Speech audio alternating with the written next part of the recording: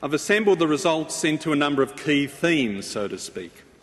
The first key theme is the idea that action in all these scenarios reduces the size of the Australian economy. Economists call economic size, or relate economic size, or measure economic size by real GDP. What drives this fall in real GDP? Well, it's convenient to look at the input side when considering these matters. By assumption, we assume that there is very little change in employment as a result of global action in the year 2050. So there's no source of GDP change from labour or from the employment component of the factors of production. But capital falls. Capital falls because the real cost of buying capital, purchasing capital to the employers, rises. That's one source of GDP decline.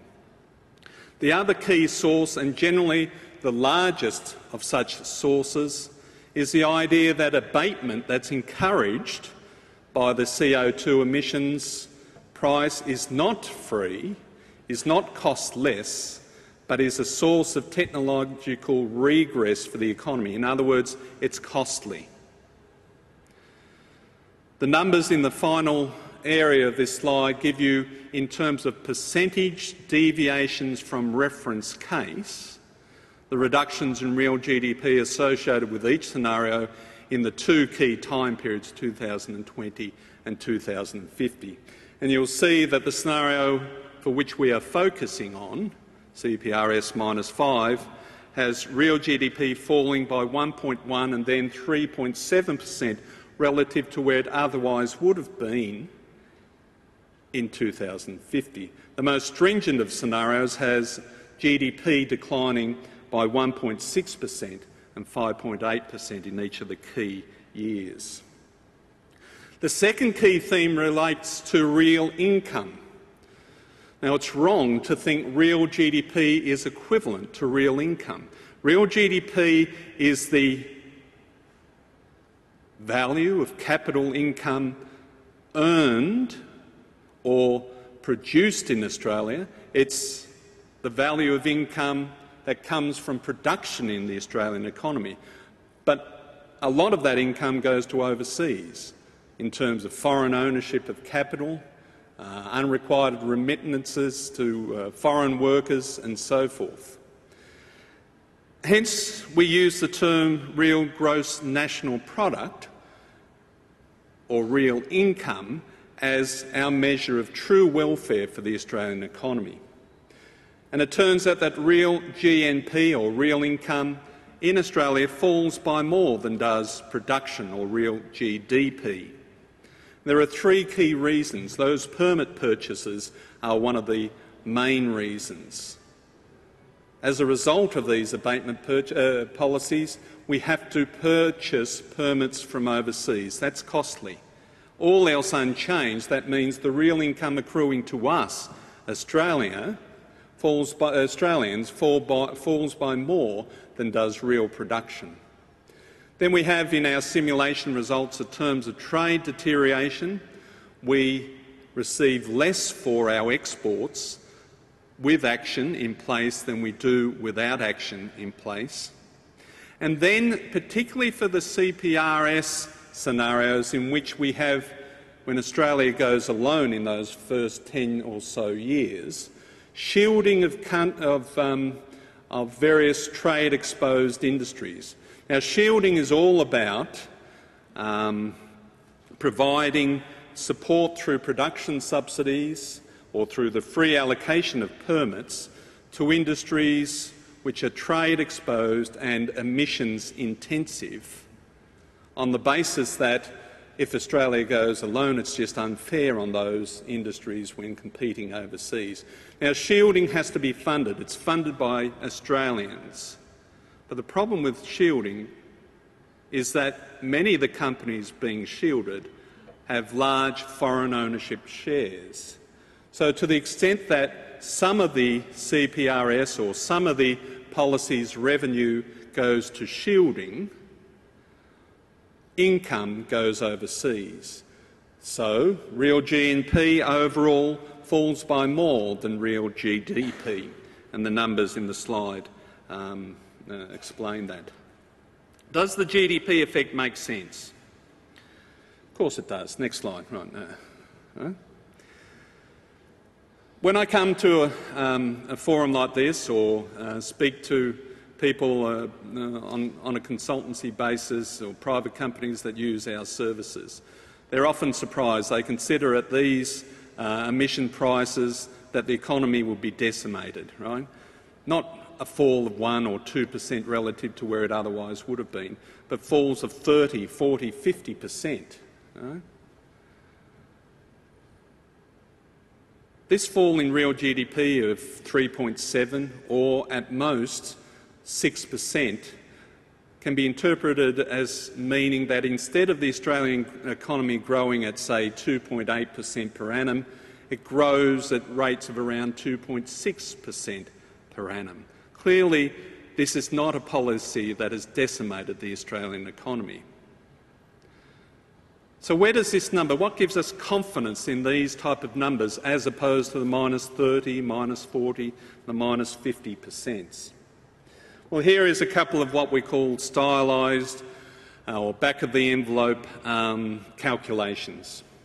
The first, and you'll just have to trust me on this, is that a back-of-the-envelope calculation suggests that 0.6 times the burden of any tax is roughly what you would expect to be as the reduction in real GDP arising from that tax. These CPRS and Garno policies are effectively carbon taxes. And so applying that idea at a permit price of $115 to reference case levels of emissions of over 1,000 million tonnes to GDP in 2050 suggests that the burden of the tax, 0.6 of that burden, is around 2.9%. That compares to 3.7% actually projected for the decline in GDP. So that gives us confidence that we're in the ballpark, at least in the context of our type of model. But there's other facts that give us such confidence as well. What about the electricity sector? It emits a huge proportion of Australia's emissions, about 36% currently. Yet it represents only about 3% of the Australian economy. We don't get rid of the electricity sector. It shrinks as electricity demand falls, but it only shrinks by around 12% in the CPRS -5 scenario by 2050. It's certainly reshapen, as we'll see shortly, away from conventional coal generation towards renewable generation. But there you see huge scope for reductions in generation with comparatively little economic impact. And then there's ranges of abatement possibilities assumed in our modelling for forestry and for agriculture, which are available apparently at relatively cheap costs.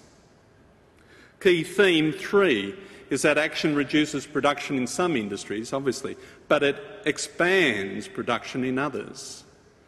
What happens to the price of emissions is certainly not the only factor. What happens to global demand is a key factor in these global scenarios. What happens to exchange rates and hence international competitiveness is another factor.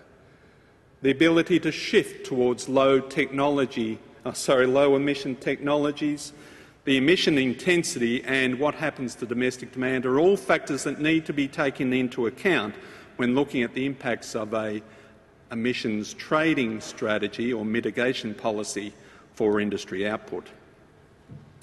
There's two panels here. The first panel shows percentage deviations from reference case value in production of certain industries. The second panel shows the level of production indexed to the level in 2008. Listed here is what happens to, in our simulations, aluminium production. That's in the dark blue. And if you go to the left-hand side of the first panel, you'll see that production in that industry is projected to fall by around 50% relative to where it otherwise would have been. But if you look to the right-hand panel, and after taking into account growth potential through the reference case, you'll see that production of aluminium in 2050 is very little changed from its level in 2008. The same applies to conventional or more generally coal-fired generation. It falls relative to base by about 60% in terms of production. But such is its growth in the reference case, the level of production in 2050 is not too different from the level of production in 2008. As time moves on, we'll skip some of the more detailed elements of these slides. We can come back to them in question. This slide shows the projected mix of electricity generation in the CPRS -5 projection alone. You can see in terms of terawatt or terawatt hours, I think that's the term, that initially Australian electricity generation is dominated by black coal power, around about 118 terawatt hours, by brown coal power, which adds another 60 terawatt hours, and then comes a mix of gas, a little bit of oil and renewable generation, currently dominated by hydro generation. In our scenarios, we assume that there is no additional hydro generation possibility, so hydro generation stays more or less static both in the reference and in the alternative emission-constrained cases. Now go over to the picture for 2050. Virtually no conventional coal generation, black or brown, is being projected.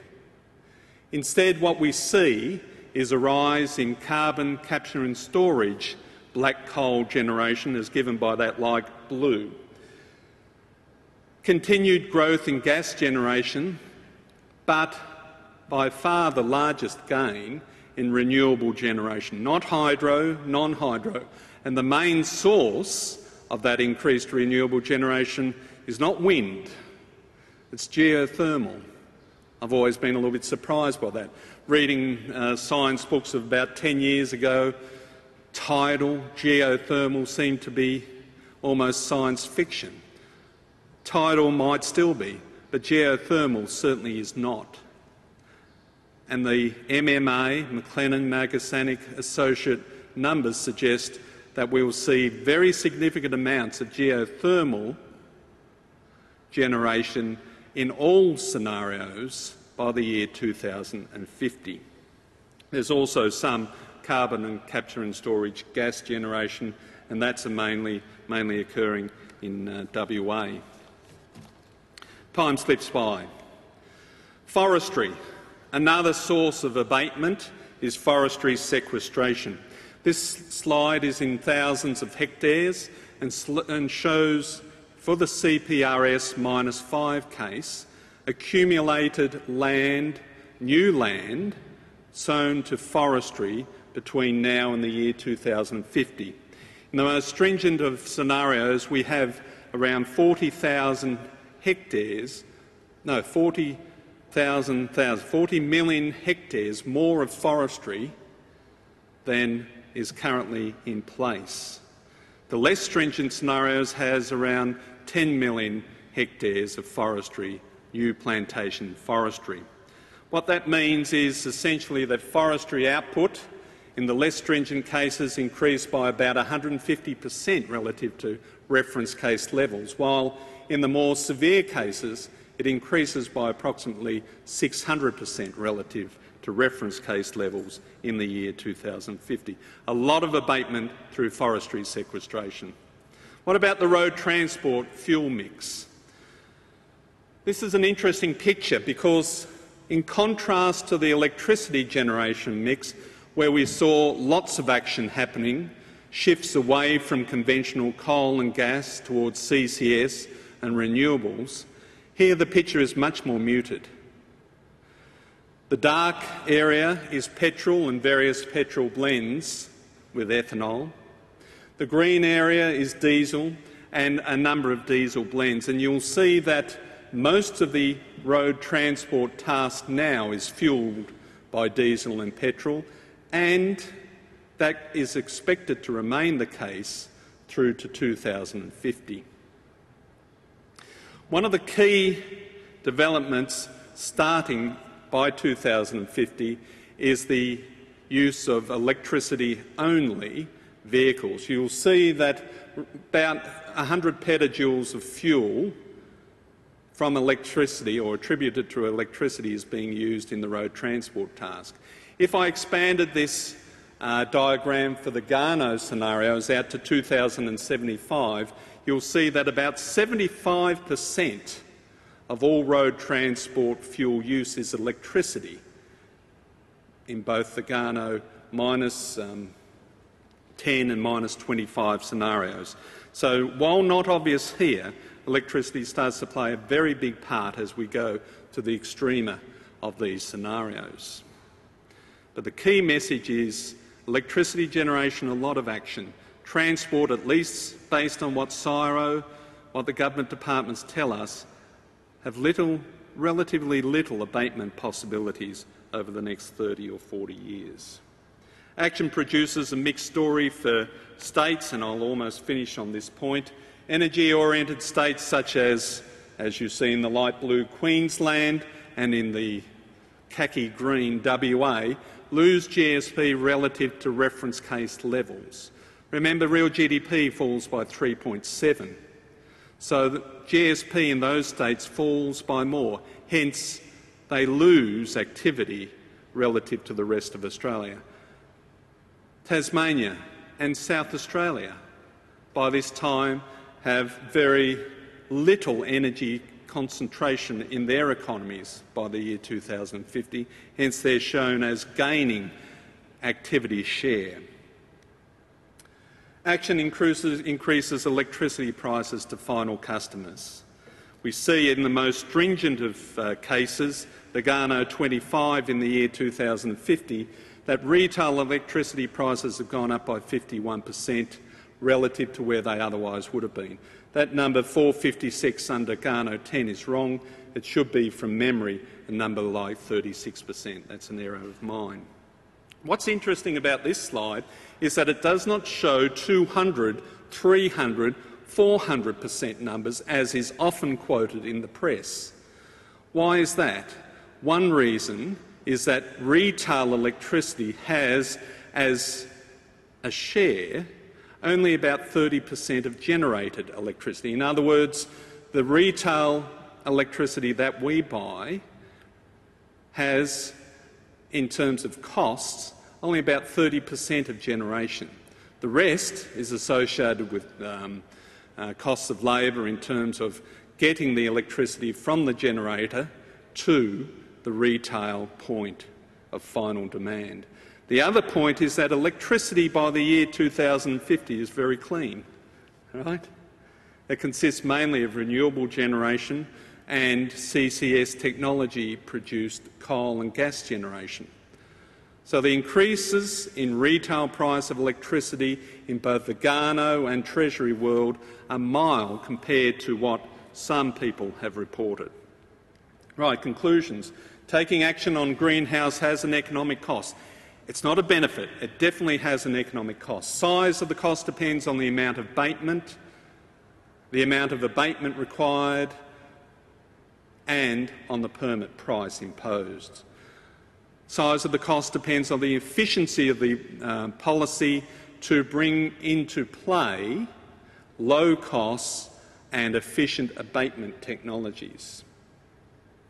But it should be noted, as I mentioned before, that the economy continues to grow strongly or at rates well above population growth, even in the most stringent scenarios where the permit price by 2050 reaches $250. Some industries lose, others gain relative to reference case levels. But as we saw in those slides, nearly all industries produce more in the year 2050 than they do in the year 2008, including almost aluminium and conventional, not conventional, but coal generation. Just like there's a mixed story for industries, there's a mixed story for states. My final slide, one more thought. This analysis is very much long-run in focus. This is one of the key, I think, criticisms that could be directed towards the Garno and Treasury work, in that it does not take into account or even make an effort to account for the adjustment costs early on. There are significant changes in output for industries. There are significant changes in regional industrial compositions. And those changes will entail very large adjustment costs. Things like retraining and relocation regionally of labour. Adjustment costs associated with downtime as new investment, abatement-friendly investment, replaces existing capacity. There will be plant closures in various areas, plants opening up, etc., etc. Very real short-term costs that are not accounted for in the modelling, the results of which I've just quoted. Owen. Yep.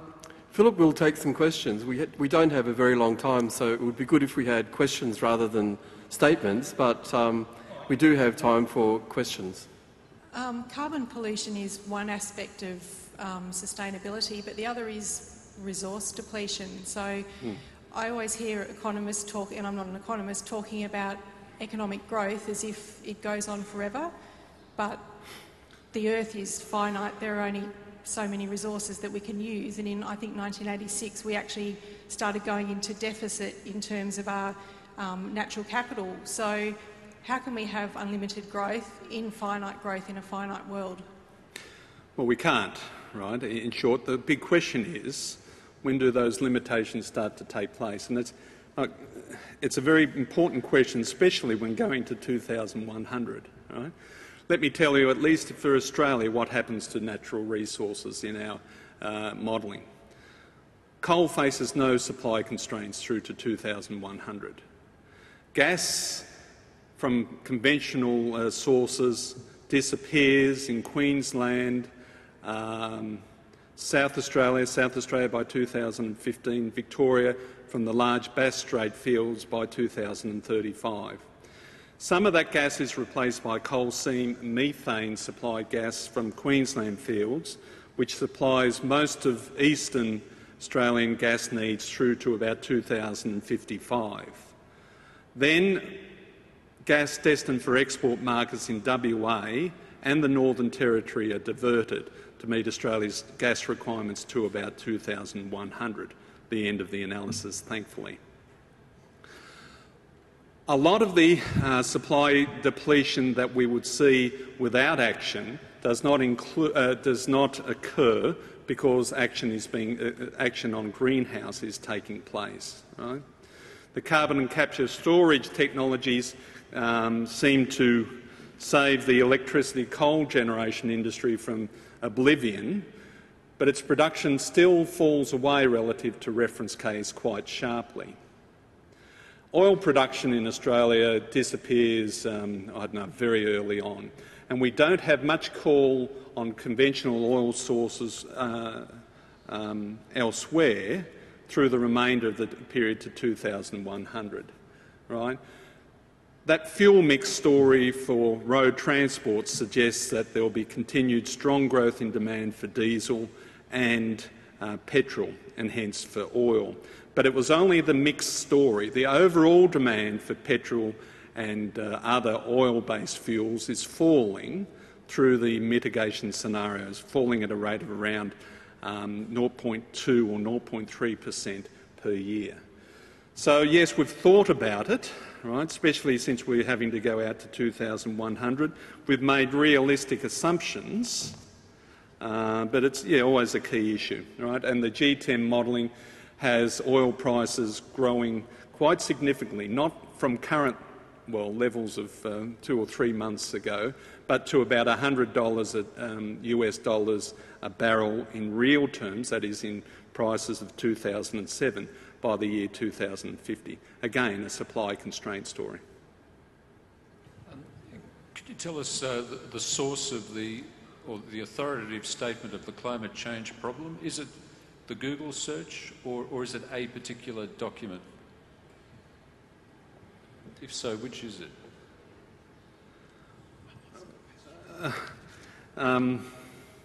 Was the Google search of many documents, right? The authoritative statement was not meant to be an authoritative statement, right? It was a statement of belief that underlies my interest in this climate change policy. The title of the paper talks of insurance, right? Insurance is all about risk and uncertainty. And I fully admit there's a huge amount of risk and uncertainty associated with the climate change science, things I don't understand and that scientists themselves don't understand, right? But there certainly seems a consensus in scientific circles that there is a non-zero probability that surface temperatures are rising, etc., etc., and that it's human-induced climate change that is driving. Now, given that there is a non-zero possibility that it occurs, it makes it reasonable to think or to conjecture that Australia and other economies should be putting in place policies or buying insurance to cover the potential costs of catastrophic effects if they were to occur, even if they are of small possibility. I don't know the probability levels. I don't know those possibility levels. But as long as they're greater than zero, then that justifies statements along the lines that I put up before and justifies the government's action and justifies our interest in the topic. You mentioned that forest sequestration will play a major role in carbon reduction. Will we have enough water to grow all those forests? Well, according to the experts that have provided this information to us and the experts that we use, a great lump of that forest, forest occurs or is planted in areas of WA, particularly in southern WA in the central and eastern areas, right? And it's very much dry land forestry plantings of types that I couldn't tell you, right? But I can give you relevant references. And the land use experts that were advising the Federal Treasury, this was their view, and that's the view that we've adopted. I'm certainly no expert on forest, but it must be that they consider that there is sufficient water in those areas to support such forestry and such new forestry plantations. Of interest, of course, is that 1 hectare more of forestry means, in general, 1 hectare less of agriculture, which is an important consideration in our modelling, particularly of the agricultural sector. Yeah. On behalf of the faculty and on behalf of Monash, I have a very small presentation for Philip, so thank you very much.